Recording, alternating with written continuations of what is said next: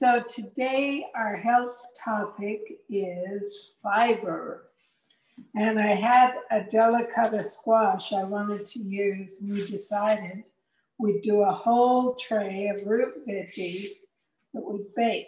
Aren't they beautiful? Beets, potatoes, carrots, and delicata squash. Very, very high fiber foods.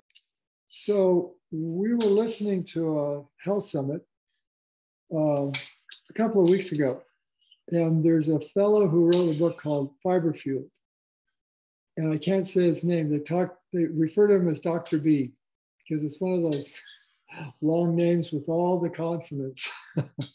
And he's just such a wonderful guy. And there was a little segment of his talk where he was talking about how important variety of fiber is. We've been hearing a lot about the importance of the microbiome, and what these microbes in our gut live on is fiber. But what he's pointing out is there's a lot of different types of fiber. And these little microbes that are in there, they're picky eaters, just like us. And so we want to give them a wide variety. So we keep that wide variety of population of microbes healthy and well populated so that we are the healthiest. So we're going to share the video, and then we'll have a little conversation. I treat every single meal as an opportunity to maximize the diversity of plants on my plate. Mm-hmm. So I want to unpack this. Now, people who have read my book probably know where I'm going here, but this is a very important takeaway for everyone who's listening. I'm a gut health doctor. I take care of people with digestive disorders for a living. I do this all day long. And what I see coming through those doors, people with abdominal pain, acid reflux, diarrhea, constipation, Crohn's disease, ulcerative colitis, celiac, every single one of these conditions is connected back to damage to the gut microbiome. There's this invisible community that lives inside of us, 38 trillion living inside of us. That is our entire solar system filled with stars times 100, and it's microscopic, and it's inside of each one of us literally right now. And they're there with a purpose. They're not just there to be parasites, or they're not just, hanging out. They're there to help us to metabolize our food, to get access to nutrients, digestion. That's really sort of life force, if you will. They're intertwined with our metabolism, with our immune systems. For those that don't know, 70% of our immune system is separated from these microbes by the most thin of layers, single layer of cells. Again, separating 70% of the immune system from these 38 trillion microbes. They're connected to our hormones, our hormonal balance, our mood, our cognitive function, the way that our brain works, our memory, the expression of our genetic code. Our genetic code is not simply a program for how our life is going to be led and whether or not we get disease. Our genetic code has switches that can be turned on or turned off. Guess who's hitting those switches? These microbes. Mm-hmm. And so my goal is to eat to enrich my health. But one of my strategies in doing that is to support the health of these gut microbes. And their preferred food, because they need to eat, they're as alive as you and I are, Brian. Mm-hmm. Their preferred food is dietary fiber.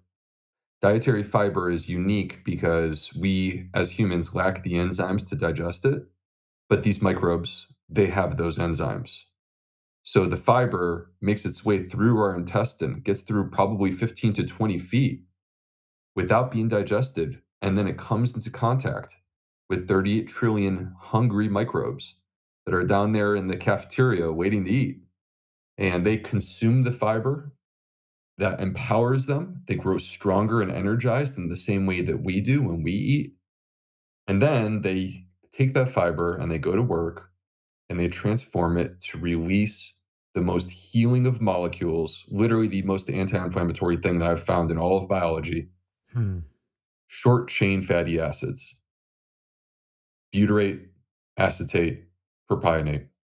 Now, I just wanted to lay the foundation on the gut microbiome because what's important here is that we need to feed these microbes and they like fiber, but it's not so simple as just, stirring an orange drink and then drinking that supplement. This is about the food that you eat. Each one of us during our lifetime will consume about 80,000 pounds of food, a couple milligrams of medicine, a couple grams of a fiber supplement will never be more important than the weight of the 80,000 pounds of food that you eat. And if you want to eat to feed your gut microbes, which is what I want to do, then I'm about to empower you with perhaps the most important, the most relevant trick that we found. And this is completely scientifically validated. These gut microbes, they like fiber, but fiber isn't just fiber. There are unique types of fiber. And these gut microbes, they're like us.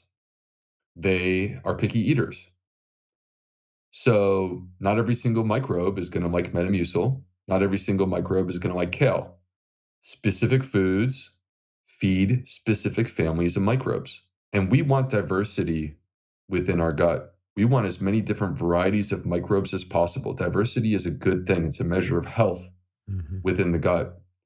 The way that we get diversity within the gut is by recognizing that diversity on the plate translates into diversity in the gut. And Brian, in a clinical research study called the American Gut Project, which by the way was not just Americans, it was actually people from around the world, but it originates out of the University of California, San Diego. They looked at more than 10,000 people, more than 15,000 specimens, microbiome specimens, and they asked the question, what is the most powerful indicator of a healthy gut microbiome? And emerging out of the data was one clear answer. The diversity of plants in your diet is the single most powerful predictor of a healthy gut. So my first tangible, important step that I personally do, this is no joke, and I encourage everyone at home to do it as well and join me, is to treat every single meal as an opportunity to feed your gut microbes by maximizing the diversity of plants on your plate. More diversity on the plate translates to more diversity in your gut, and that is a healthy gut, and you will reap the benefits as a result of that. Wow. Okay, I thought he explained it very well, the whole process with the microbiomes. But I was waiting for him to say what fibers. There is no such thing as different fibers. Fiber is fiber. Is that why he didn't tell us what we should be eating in different colors? Well, actually, if you break it down, fiber is the general category, but there's soluble fiber, there's insoluble fiber within even those categories. The structure of it is different because you think about the structure of the fiber that holds a kale leaf together is different than the structure of the fiber in the pulp of an apple. Okay. So yeah, it is a little bit different, and it's still under the umbrella of fiber because it is this structural stuff that we don't have the enzymes to digest. Okay, gotcha. That's a good question. Really good question. So fiber is in everything we eat, pretty much? Yeah, anything that has structure. Fiber is what gives it its structure. Great. Yeah. That's good. We have a lot to choose from. Right. So here's the thing. What happens when we take a piece of white bread and put it in water? Much of what is removed in processing is the fiber. Because you have to chew more, doesn't add flavor, so it's like when we started to process food, the fiber was one of the first things to go. The difference between brown rice and white rice, the difference between brown bread and white bread. And so, that's the thing. Whole foods eat your whole foods and you get that whole menu of all the variety of all the different fibers and plenty of it. Well, his definition or explanation as to how the microbiome deals with fiber was very good, very simple to understand. So we just continue to eat how we are supposed to eat. Yeah, I think his main point was a wide variety. Yeah. We'll get all kinds of fiber from a wide variety. Like in the baking pan we have today, we've got the fiber of beets, carrots, potatoes, squash, and they're all different.